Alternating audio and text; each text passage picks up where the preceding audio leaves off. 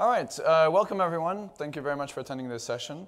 We're going to have a very good panel discussion here with some experts from industry-leading companies that are going to share insights about organizational best practices for cloud adoption. So I'd like to welcome on stage, first of all, Mark Williams, who before joining Redapt was the CTO of infrastructure at Zynga and led their basically their public cloud and their private cloud build-outs. I'd like to introduce Mariano Cunietti, who is the CTO at Enter, an Italian service provider that's built a 3-data center OpenStack public cloud. I'd like to introduce Ariel, who before joining ScaleVP as an investor, so he's our money guy, was a director of engineering at Netflix and built the very famous Netflix OSS tooling that Netflix used to adopt cloud. And then I'd like to introduce Ian, who is the CEO and founder of CloudOps, and let's give them a round of applause to welcome them. All right, so just to kick it off, I would like to ask the audience a couple questions just to get a feel for what the breakdown is. If you're from IT, can you raise your hand right now? And if you consider yourself more of an application developer or not IT, would you raise your hand? All right, so a little bit less, but mostly IT. Awesome. So let's kick it off with a couple kind of anecdotes, a couple things to break the ice. So how about we, do you guys have any interesting stories of things that you've seen in cloud adoption that were really not cloud? Some fun stories to tell there? Mark or Ian? Cloud adoption that, excuse me, cloud adoption that hasn't been cloud. A lot of the customers that I'm helping out there, excuse me, I don't know what's wrong with my voice. That's better. A lot of the customers I've kind of helped engage and express their vision for their future of cloud have wanted to stick to so many proprietary technologies that might be on that list of what is considered supported by the orchestration software that they're taking a look at. But inevitably what happens is it becomes so unique and custom and unupgradable over the long term that it ends up not being a cloud. So, what I try to educate such customers on is really the value of having kind of a utilitarian version of cloud that is very simple. Just coming from an operations experience, getting that phone call in the middle of the night when something is broken, the value of keeping things very simple, eliminating potential points of failure is super valuable. So having all that custom complexity stuff is where I think you have a lot of risks in that form of it. Ian, any fun stories of stuff? Yeah, I guess I think what we've seen is since the topic's barriers of cloud adoption, we're seeing a lot of cloud adoption, but we're seeing a lot of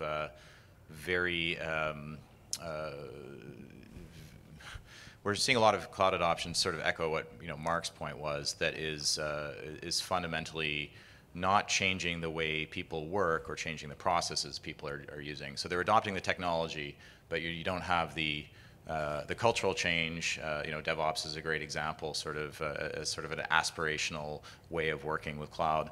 But also on the process side, we see a ton of problems when we go in with a lot of customers. They'll have very, very strange deployments on Amazon or even internally that are fundamentally explained by how they procure services and how they manage them. So they'll do things like adopt cloud, but you're not allowed to sort of dynamically spin up and destroy instances. They have some like really slow ITIL change management process with lots of approvals that are required. So obviously that's a really big problem. And then on the flip side, sort of in the enterprise data center, we see things like people trying to deploy OpenStack or Hadoop clusters on Blade servers and IBM SANs, which is just, aside from in many cases defeating the purpose, also leads to all kinds of really awkward operational issues.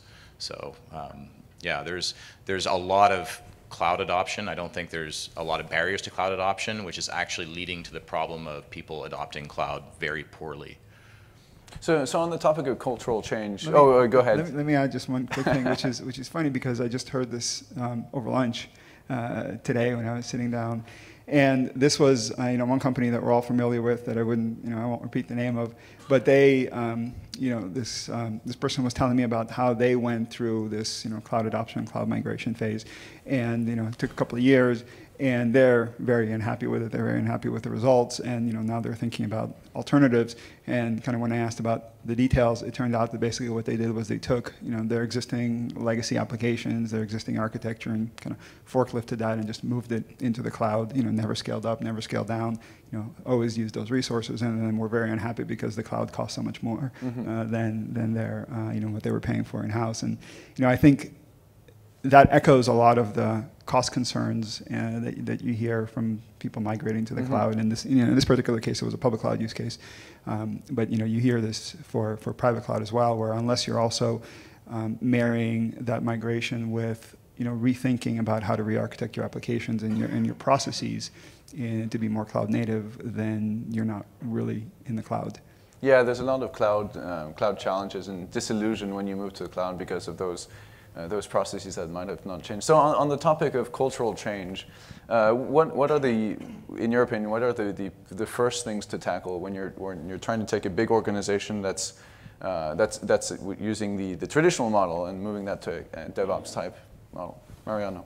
In my expertise, as far as I can see in the Italian market, but I think it's the same everywhere, the cloud is a source of stress for organization. I think you laughed, so I think you agree. Every organization is stressed by the concept of cloud. You asked for a story before. I have the story of a guy that I called nervous guy. He came up, he showed up and asking for, okay, we run this large hospital and healthcare application, and we want to run it on the cloud. We are building a startup, we want to move it to the cloud. Okay, let's see. Let's see how the application is done, and let's see how our architecture fits your needs. And then we started to dig into the application, and we discovered during a meeting with the project manager, the lead developer, and the CEO of the company, we discovered that a lot of stuff was done by, it was a Java and Oracle typical application, was done inside Oracle, and nobody knew what happened inside this Oracle with 700 tables inside.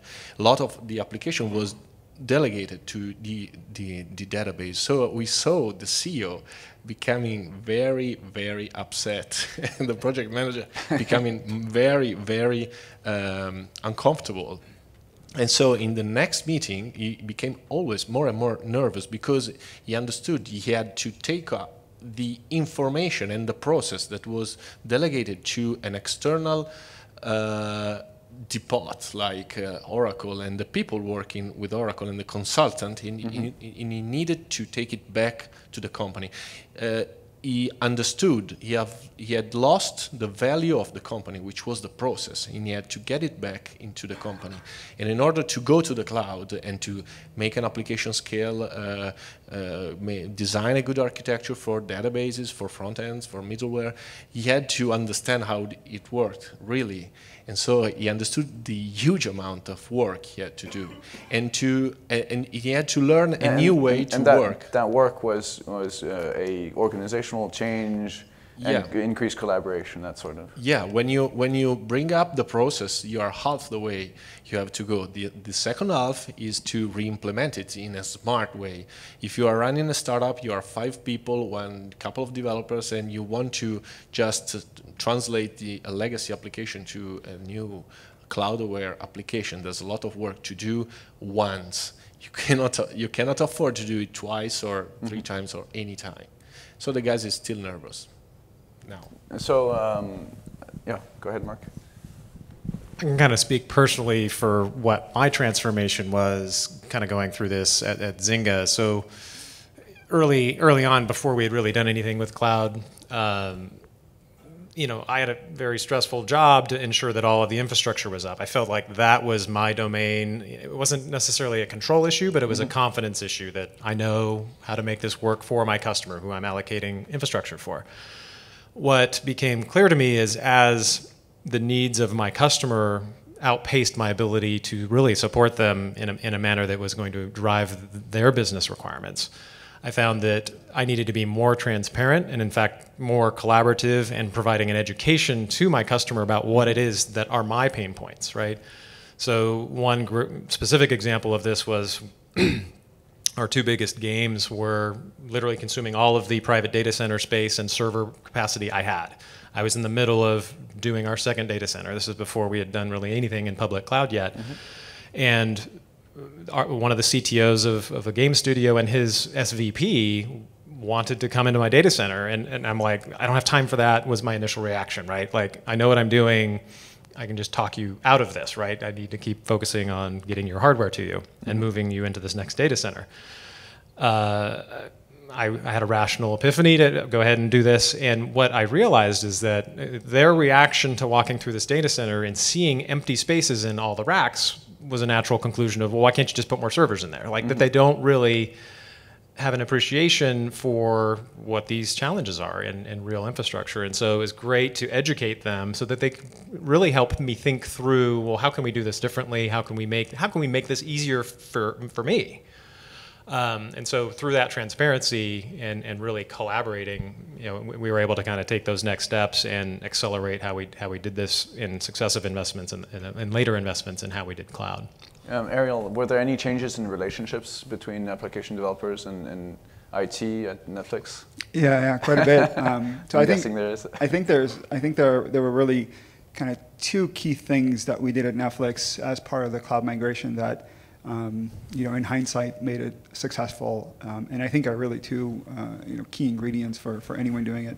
And so kind of painting the picture of what it was like before we moved into the cloud, we were very traditional kind of IT organization. We had an IT operations team that was responsible for managing and maintaining the site, and then we had a product team that was building all of the software. And every 6 weeks it would get on a release train.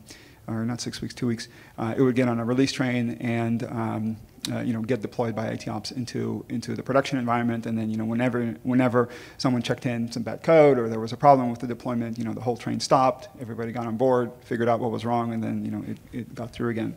So part of the cloud migration was really rethinking the application architecture and moving from this monolithic large Java application into large-scale distributed service-oriented architecture that was all centered around this notion of microservices and very, very small units of logic that would be able to scale up and scale down on their own and have very relatively limited blast radius for failures. So that was one key of moving to the cloud. It wasn't simply, well, let's replace the infrastructure. It was, let's rework the whole application and really take advantage of this new compute platform that we have, which is the cloud. That, by the way, is based on an unreliable set of resources. And even though you might think that you have a reliable set of resources in the data center, they're equally unreliable. So that was another really important design assumption that we had. The second part of that migration was really tearing apart that wall between IT operations and the product team. And in fact, we actually did away with the entire IT operations. I shouldn't say did away with, but we refocused their work on supporting all of the corporate systems, and all of the customer-facing systems were now moved into the product, the engineering group. And so every single engineer that was building code, that was building software to be eventually deployed into the production environment, was now responsible for deploying that code into the production environment, and was now also responsible for getting that call at 3 o'clock in the morning on a Sunday night if their piece of code was somehow causing a problem. And so that, you'd be amazed at how quickly that aligns the incentives for making sure that your code is well tested and that you have kind of all the operational assumptions that you need in order to run your service effectively at the development phase, and not found later by an IT operations team that feels like they've been handed this hot potato that they have to maintain. So I think those are really two of the really key factors for making that cloud migration successful. One was re-architecting the application to be in a cloud native, and the second one was eliminating that gap between IT operations and development and really collapsing that all into a single function. On the topic of that gap, what's the biggest reluctance? Where did you see the most reluctance and the most difficulty in getting people to change as opposed to getting systems to change? Ian, if you want to tackle that, or Mark? Well, I was just going to add, there's certainly with a number of our customers a huge amount of reluctance that I suspect at Zynga and Netflix was a little bit easier to resolve because Netflix and Zynga are both online business models where the profit center, basically the line of business, is highly aligned with the technologists in the organization. A lot of the large enterprises, even if they've got a significant investment in software development, we're working with one that has 260 applications that they're developing. They in fact do have aspects of the line of business that are completely online businesses, but there's a massive battle being waged, and it basically comes down to a CTO who's got a group of developers who are charged with sort of driving the innovation and ultimately contributing to the success of the business, and are much more profit-centric, sort of aligned. And then you've got a CIO and a very large IT group who ultimately, right from the top, are organized around managing large budgets, which are committed to significantly in advance, and the CIO is compensated not based upon necessarily supporting sort of increased rates of change and innovation, but in fact based upon cutting 5% off the budget. So I think so a lot of the larger organizations we're working with, the biggest barrier really starts at the top with how those executives are compensated and how they collaborate. And in this particular case, what's interesting is we're helping them with an OpenStack project right now, but it's unfortunately what's happened is sort of and we've worked for both sides of the fence, which is also rather interesting. Like, we've done work for the IT guys. We sort of did a cloud strategy, did a cloud architecture for them, but then they ran into sort of these procurement politics and like, all right, well, how do we take the CloudOps architecture and then make that real with our existing suppliers and our existing budget? And it just basically ground to a halt. And then we continue to work with the sort of more innovation side of the fence, and to date they've really just been adopting Amazon, but they basically got to a point where it's just too costly, and they want to do a significant chunk of their development on in-house infrastructure, and so we've been contracted to go in there and help them with an OpenStack cloud. But this is all happening, I would characterize it as a bit of a sort of a skunkworks project. So it doesn't really have the support of the executive level. They're aware of it, but they're sort of like, well, let's see what the CTO and the developers are able to do over here with some, on a shoestring budget. So it doesn't really have I'd argue, the characteristics of constructive cloud adoption. Yeah. Mark, you have a lot of experience as an integrator for very large organizations. Well, can I answer your first question? Because at first you stumped me, because like, wow, at Zynga we really didn't have a reluctance to do things in a more modern way. But what I have actually seen, being in the system integrator role, spill it out. that I've seen it not only at the executive alignment level, but in fact, the first week on the job at Redapt, I was participating in a cloud workshop where we're discovering, well, what is it that your workloads need to do to be cloud enabled, and how do we help you do that? And the customer had initiated this plan from one individual in a leadership position, but not really socialized it with his team, that he was taking a new course to do this cloud natively.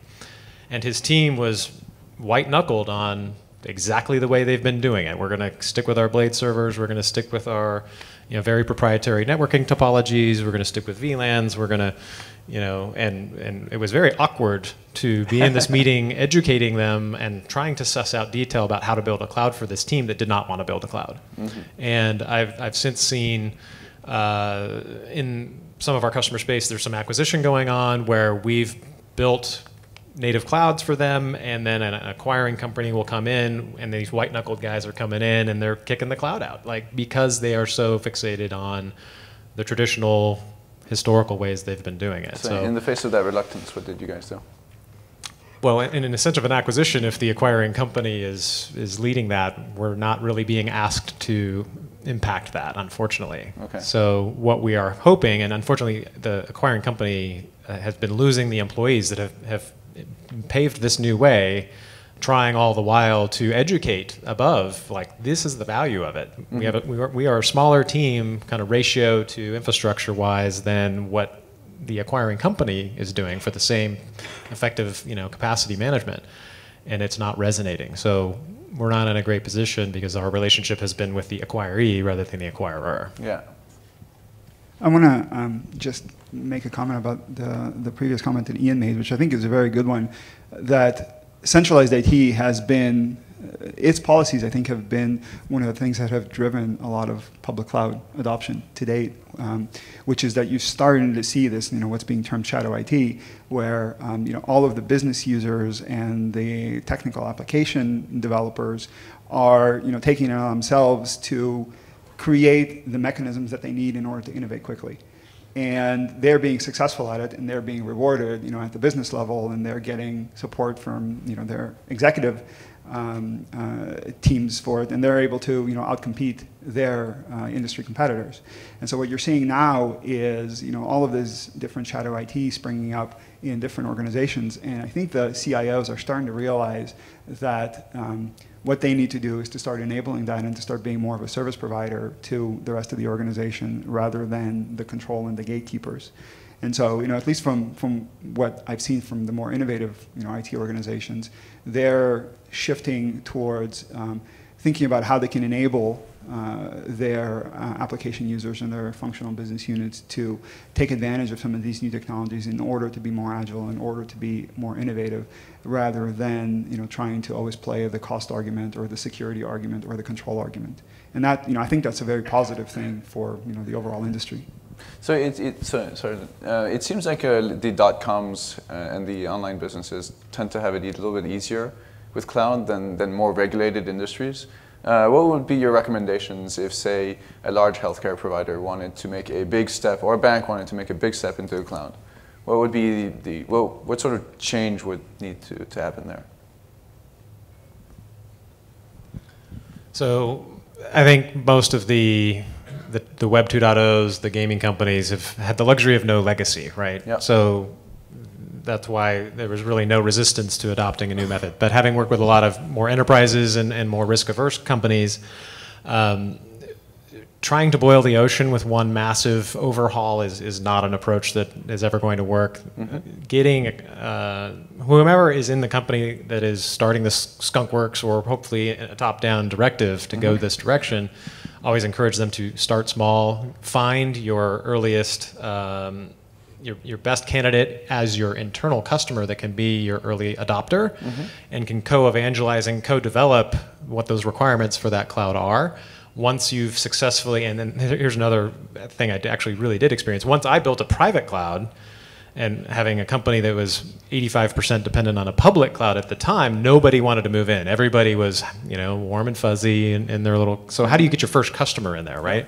So this ties into the same thing I educate customers on, is you need to find that willing participant, that early adopter, who can help influence the design of the cloud and adoption of that cloud, and then become your evangelist internally to spread the word of how much better it was. And in my case, I was fortunate to have built the right thing because we collaborated on it, and it was a richer performance experience. It wasn't painless to move people, but it was certainly kind of, in the end of the day, it was less expensive for them on a cost per unit basis. We were doing chargeback, so that increased the ability to encourage more adoption later. Having the internal adopter who was evangelizing, we had our own evangelist as well, and educating. You need to educate as well. And then ultimately having that financial influencer to have a third of the cost per unit available on a private cloud chargeback versus less performance and higher price per unit for a public cloud. Yeah. Generally, the way we start with a large enterprise, and usually pretty carefully because we're a small company, is with an inventory of their applications. So the company I was talking about before, they got about 260 applications. Only about 40 of them were cloud suitable, and then we sort of further went and did an analysis on as to whether they're public cloud suitable or private cloud. So I think that's a very important sort of step, is sort of that that sort of inventory of your of the workloads, and taking a really hard and honest look about how, because a lot of there are folks out there, there are application sort of product owners who are maybe a little bit over confident in the abilities of their application. We typically with a large organization take a very conservative approach and sort of go for those early adopters, those the lower hanging fruit, because you got to show those success stories, and then that sort of those become the sort of business cases and proof points to drive the rest. Those tend to be like mobile development, like mobile applications, like the new wave of applications in the regulated industries that tend to be those early adopters for public and private cloud.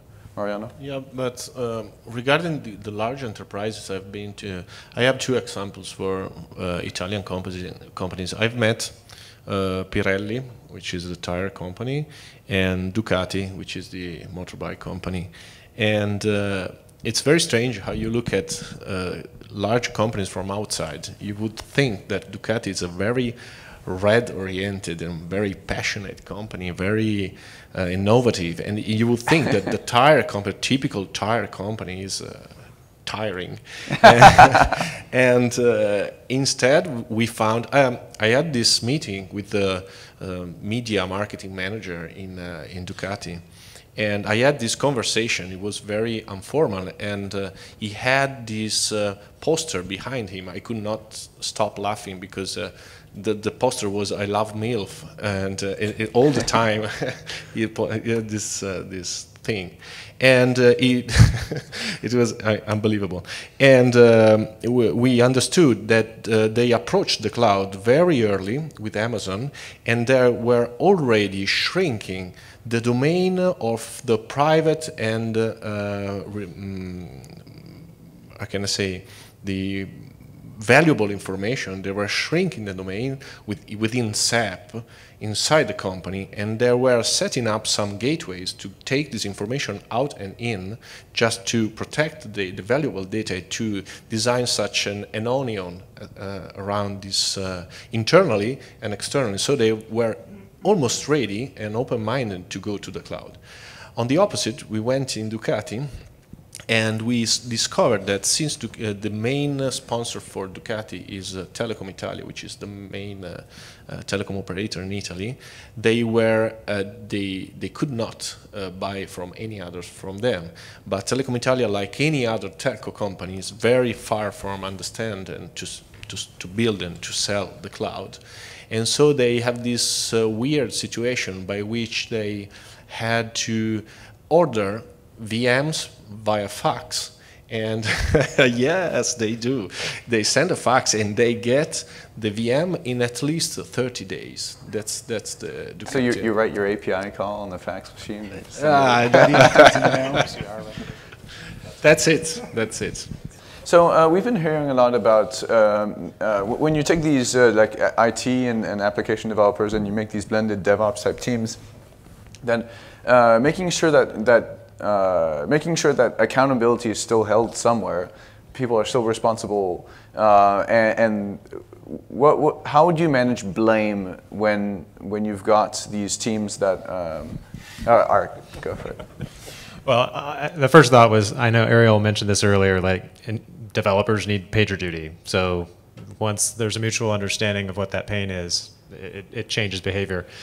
The other one is, and again, this is where I had initial resistance, and as a part of my evolution, personal evolution into cloud too, is I used to track availability, right? And I cared about what I could control. So I had an availability number on network infrastructure and server infrastructure, et cetera. So as we matured in purely mutual kind of collaboration around DevOps and application ops and infrastructure ops, there was a suggestion to essentially have one number for availability for the entire company that counted everything, including services we had nobody in the company had control over. So Zynga being very Facebook dependent, if the Facebook API went down, our games would generally go down. And there was a suggestion to our availability number should count everything. And what finally got me around is recognizing that the value of having that one number helps rally everybody around agreeing that that is what the number, that is the user experience for what we are providing to the world.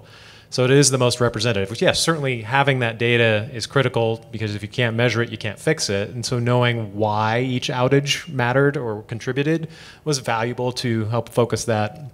So did you put a dollar amount next to every outage? Oh yes, we are definitely.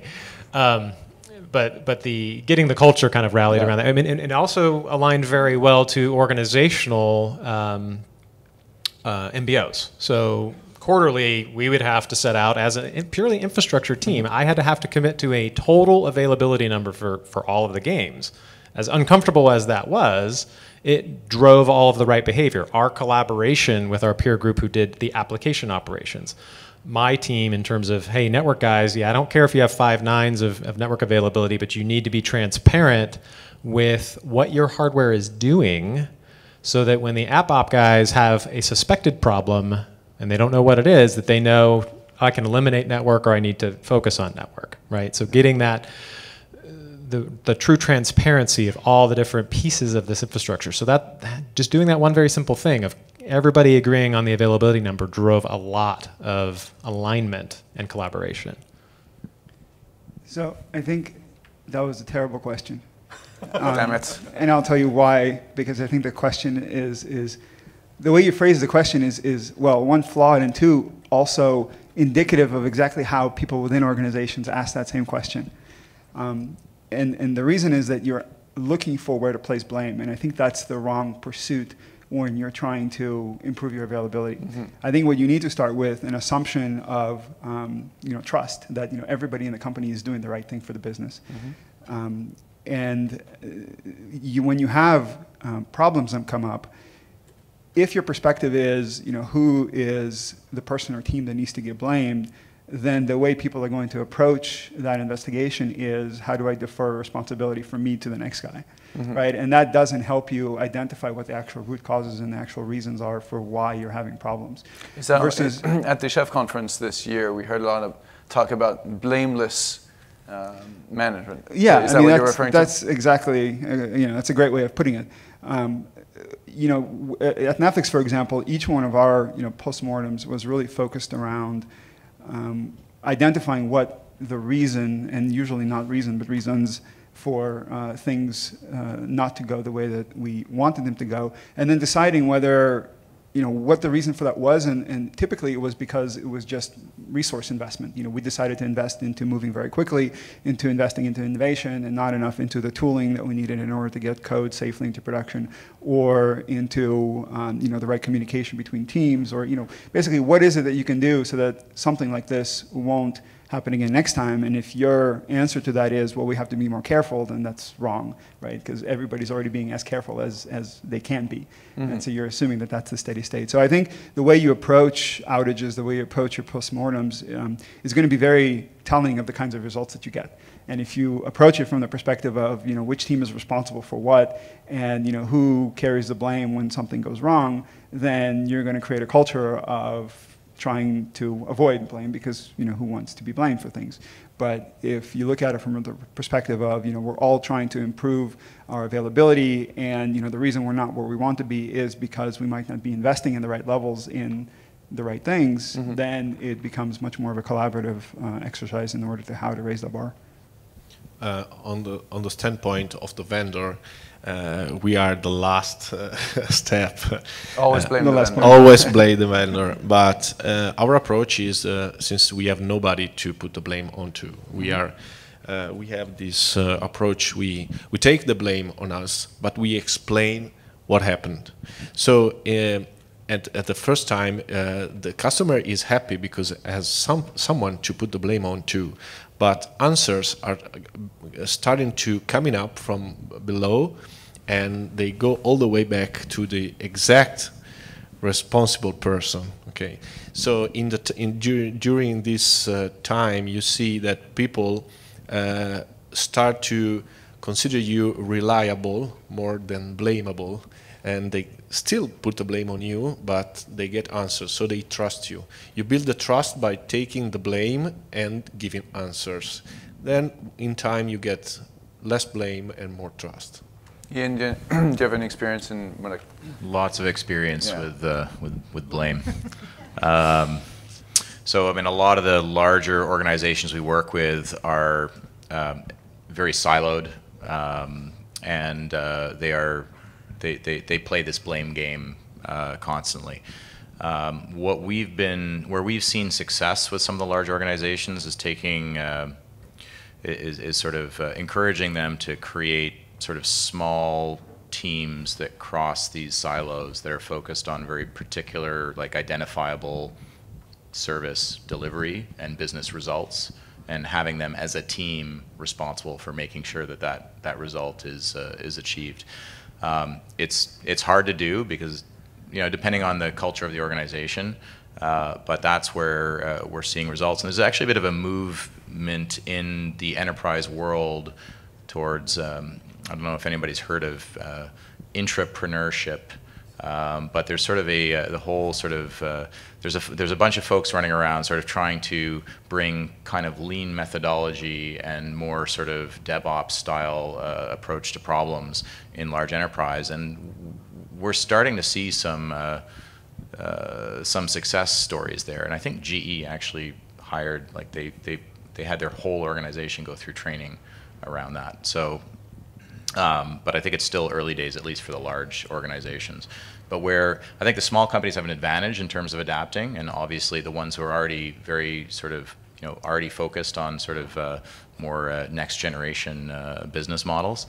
I'm going to pause you for just a second. We're going to take questions shortly, so if you can line up behind the microphone, we'll take them there. Go. Sorry.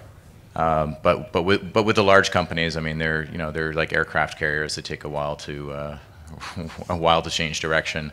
So where we're seeing results is if people can sort of carve out a very particular problem, bring together sort of a community of practice around it that hopefully spans a couple of those silos, and then be sort of held responsible for achieving a particular business result instead of, you know, being responsible for just, you know, making sure that I don't know, one part stays available. You know, storage doesn't crash. Right? Yeah. So we have a couple minutes left. So if you have any questions, feel free to go up to the microphone. Otherwise, I'll just continue on. So for cloud adoption, we've heard some cases where there was endorsements at the very highest levels for cloud adoption. And there's in other cases where it's very much of a grassroots effort. What do you think is best for an organization to adopt cloud? Is it best for it to come from below or from the top? Mark always takes the first question. As long as my voice works. So I've seen the skunkworks, grassroots, where it can run into a major obstacle is if there isn't strong alignment, at least with the technical leadership of a company, so the CTO or VPs of engineering, to ensure that you have a customer who is going to be mandated, because you can't control engineering from the operations side. You need to ensure that you have alignment and a mandate to ensure that you have customers at the end of the day. So I don't think it's exclusively either. More often than not, I do see kind of the executive leadership trying to influence this because they're the ones paying attention to the marketplace, but they may not have enough bandwidth within the technical organization to actually start educating themselves about what it is to start down this cloud path. And I think that's where executives ensuring that they have people who are resourced to be able to investigate these things and not just running around doing heroics to keep the existing production up is key. There's an easy road and a hard road. I think the easy road is when you have the top level, executive realize that the key to them having, greater business agility is to transform their organization into one that takes advantage of elastic compute resources and elastic platforms. And I've seen this firsthand at Netflix, since that's very much kind of how it came down. Reed was, himself a really big proponent of moving to the cloud. And that just saved us so much time of having to get buy-in, having to kind of have all of those kind of political discussions around, where resources are going to come from and what's the right approach. It's, we know that this is a key in order for us to be more agile, in order for us to be more innovative. And, the question is how and not if. Now, you can also do it with the skunkworks way. I think it's harder because you're going to end up having to overcome a lot of impediments. Mm-hmm. And having that high-level sponsor, the CTO or a VP of engineering or someone who can at least give you air cover helps with that. But it's certainly a harder road to go down when you're trying to do this in a small individual level than as a broad organization with all the resources and kind of all of the alignment already behind you. Yeah, and of course it helps if you have grassroots that validates the CIO's vision or CTO's vision. All right, thanks everyone for sitting in on this session. We'll be around for the next couple of minutes, so if you have any questions to take to us privately, please feel free to do so. Otherwise, thank you very much, and please let's thank the panelists.